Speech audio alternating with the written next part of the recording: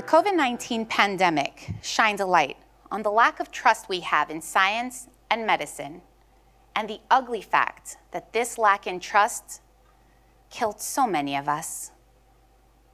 I'm a pediatrician, and something that sets the practice of pediatrics apart from adult medicine is that in any given situation, there are always at least 3 people: a doctor, a patient, and a caregiver.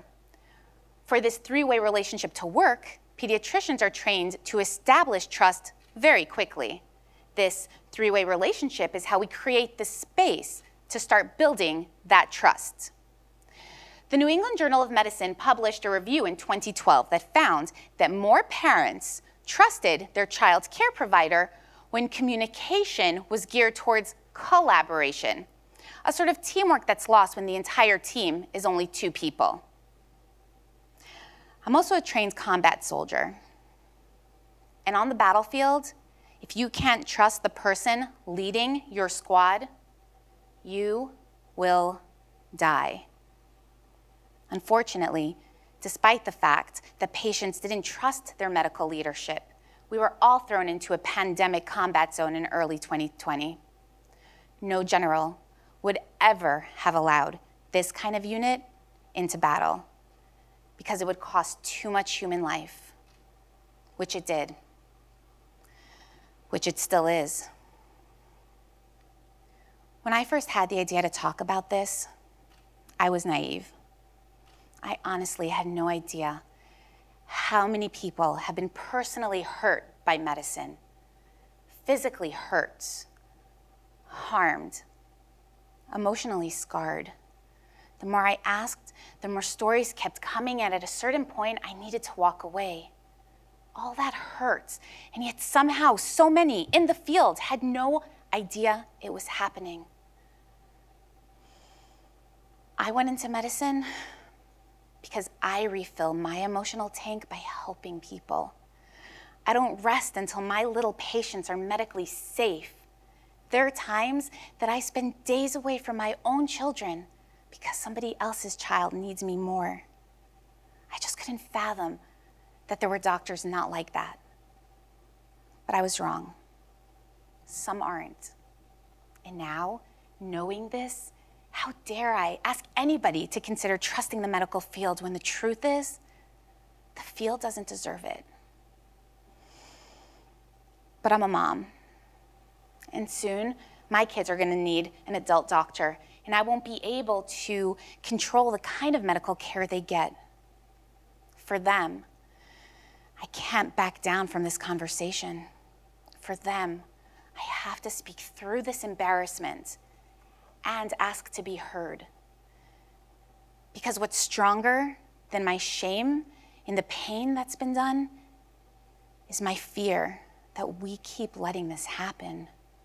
We, doctors and patients, we can't sit with this anymore. So today, I dare talk about trust. And the best definition of trust I've ever come across is this one by Charles Feltman. Trust is choosing to make something that's important to you vulnerable to the actions of someone else. There are times where we let ourselves trust somebody. For example, when that check engine light comes on in the car, do I trust that I won't be upsold or overcharged? No, but I end up in a garage where I can trust that I won't die on my drive home because of faulty brakes. See, we choose to trust the mechanic every time we put our family back in the car after it's been tinkered with. Trusting somebody with something that's important to us is not new, but what's the opposite of trust? How about not feeling safe? When we don't feel safe, in our time of need, we naturally go elsewhere. Did you know that the alternative medicine industry is worth $100 billion nowadays? That's a 38% increase from pre-pandemic 2019. And don't get me wrong, there are a lot of benefits to these practices, but what this tells me is that more and more patients are seeking medical advice outside of Western medicine. When we don't believe that our health our well-being are safe in the hands of doctors, we naturally seek help elsewhere. How did we get here? Let's take a moment to shine a light on only some of the ways this problem got so big. This list does not encompass all of the ways in which discrimination can be found in medicine. Still, a population that I work quite a bit with are the LGBTQ adolescents. Now, in general, those who identify as LGBTQ+ are less likely to seek medical attention. A large population survey out in Canada looked at the why and found that for the most part, it was out of fear that they wouldn't find a doctor they could safely turn to. In other words, they did not feel that they would be kept safe. And they have the historical evidence to prove it. Why are the things that we need to survive so expensive? 2020, out in California, they compared COVID-19 patients and found that those from the richer side of town were less likely to be hospitalized with their COVID than those from the poorer side of town. The idea is that it probably has to do with access to fresh and healthy foods, preventative health care, in general, the privilege of living a healthier lifestyle before they got sick. But the bottom line is this: the sicker people were the ones who were poorer. We have deep-rooted educational gaps, and they're causing us a lot of problems. By all measure, I'm a very educated woman. I have never been taught customer service or how to run a private practice. Let's take that all the way back to high school, where universally, students don't all get taught the ins and outs of the scientific method. Well, it's no wonder people are having such a hard time speaking the same language. This is a lot. And unfortunately, there's not a single solution, because the lack of trust is not a single problem. It's the outcome of a whole lot of problems. And even though the pain and the harm is not your fault, fixing it is our collective responsibility. Ultimately, I want to empower each of us. Go out, find that trustworthy doctor. Don't stop until you find them. But until we do, what are we supposed to do to keep ourselves safe?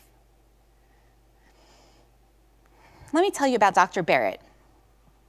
She was telling me that the strict no visitor policy in her hospital resulted in a lot of her patients fighting for their life alone.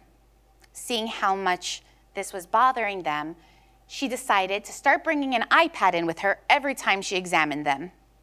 She'd use that iPad to call whichever loved one her patient wanted that day. And suddenly, it wasn't just the two of them anymore, but this three-way relationship was formed. By being present, even virtually, this third person contributed to improved patient experience for her patients. A large study published in the Journal of Education and Health Promotion found the exact same results. Not only improvement in patient outcome, but improved patient satisfaction scores from 55% to 61% with this intervention alone. I think that that's something tangible that we can all commit to, making it a universal expectation that we will have a third person at every doctor's visit with us. Somebody to help us remember what questions we wanted to ask, or take notes with us, or even just to sit there silently as a visual reminder to the doctor that even though we're adults, we are somebody's loved one, and we deserve the utmost respect and the best medical care. Right now, it feels a lot like doctors and patients are at war with each other.